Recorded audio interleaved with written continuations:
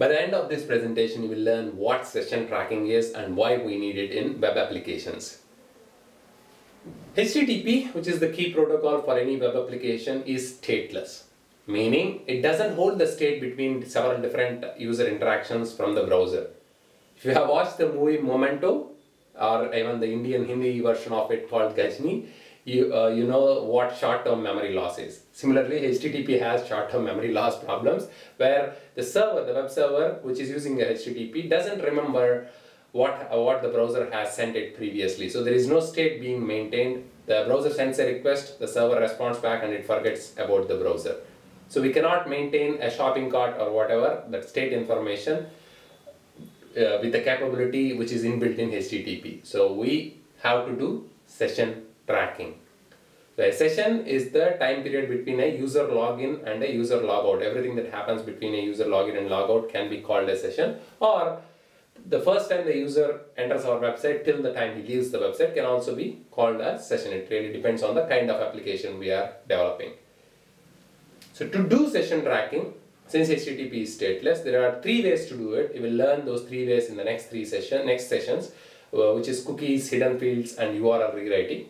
But here, you will learn how to do it for Java EE web applications. In Java EE web applications, simply in your servlets or JSPs, if you say request.getSession, the container is going to check. For the first time, when the request comes from the browser or when the user logs in your login servlet, if you add this line, the container is going to create a new session object in memory. Also, it's also going to create a unique JSession ID and puts that JSession ID as a key in a hash map or whatever, however it wants to represent it in memory, and then the value will be the object, session object which it created. Each of these session objects are key value pairs. You can store any information into that session object again. And from that point in time, when the response goes back from your login servlet, this JSession ID is sent back to the browser in the response. And when the next request comes in, it's up to the browser to send that JSession ID back. Because since we use URL rewriting, cookies, and hidden form fields, as we will see, the browser will send that back, which we will be seeing in detail in the next few presentations. But for now, when the first request comes in, we are going to do this here.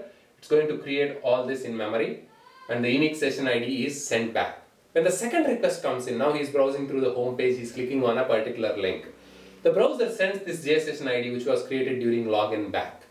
Now the container will, if you call request.getSession in your home page servlet or even in your 50th JSP in your application, the server will not create a fresh session.